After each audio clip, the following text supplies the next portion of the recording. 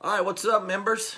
I'm working on Azrael, as you can see. I'll spin it around real quick.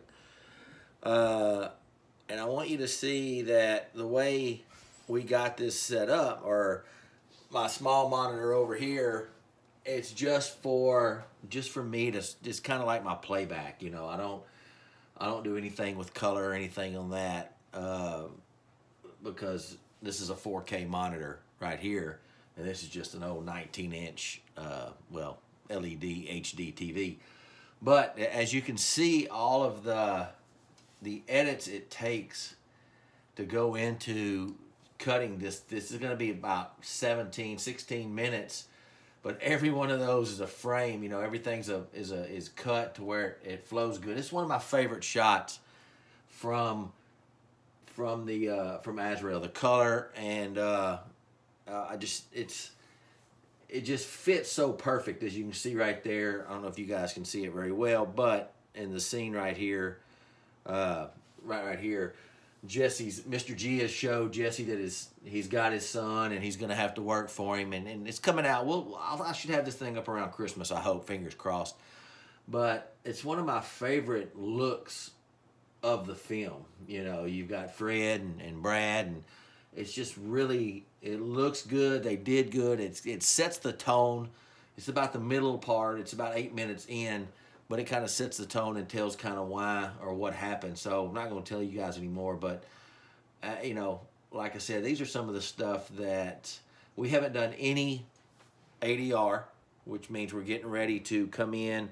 I'm going to bring everybody in to do their dialogue because I want to get, and it's our first time really to do ADR to where we're getting the dialogue perfect. Usually we do it in the field and we just don't have the equipment to do that. So we're going to do it ADR in a booth, just kind of like Hollywood does it. And then we'll add in all the practical sounds.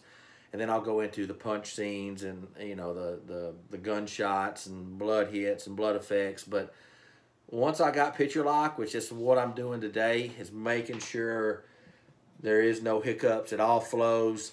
Continuity is good. Once that's done, which hopefully at the end of the day I'll have this thing completely locked, then I'll come in and I'll bring in each actor and he'll have him do his lines. And he has to have the same emotion that he had on set. And that's tough. That's the tough part of being, an actor, is you still got to give these emotions, as you can see Jesse right there. And I'm going to hit this deal to get it dark.